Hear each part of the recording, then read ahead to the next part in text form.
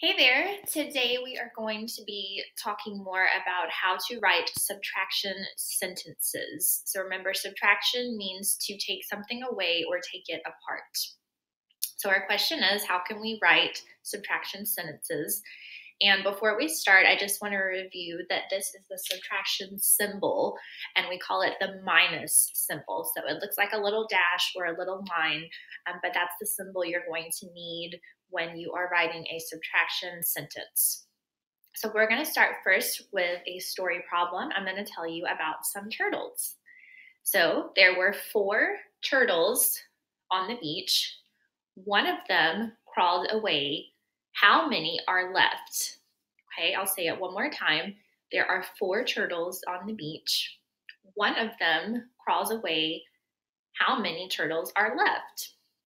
So this is going to be a subtraction problem because we have a total and then we're taking some away. So let me demonstrate that for you. Whenever you are writing your subtraction sentence, the first number you want to start out with is however many objects there were to start with. So in this case, I had 4 turtles originally on the beach. So I'm going to start my sentence with 4. Okay. Next, I'm going to use my minus or subtraction symbol.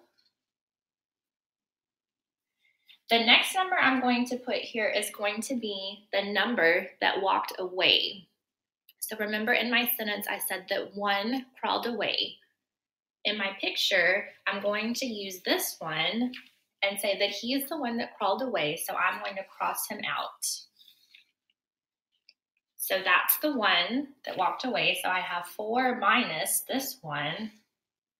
Remember, equals is these 2 double lines here. That's going to be the lines that tell us our answer or our total, that how many are left. So there were 4 minus 1. Let's count how many are left. 1, 2, 3.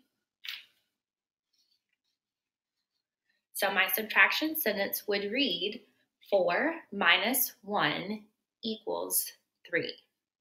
Okay, so that's one way to do it.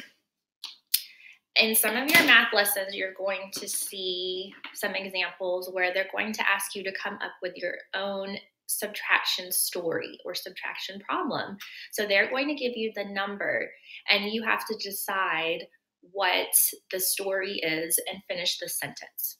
So let's do one together as an example. This time I'm going to say that my sentence is 6 minus something equals something, okay? So this time I'm going to use the example of, I'm going to say pieces of bubble gum. So let's say that I have 6 pieces of bubble gum.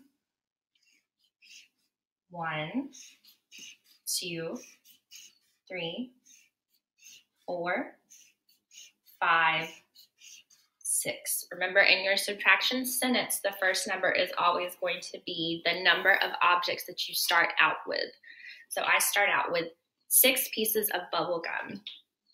I decided to give 2 of them away to Miss Ballard.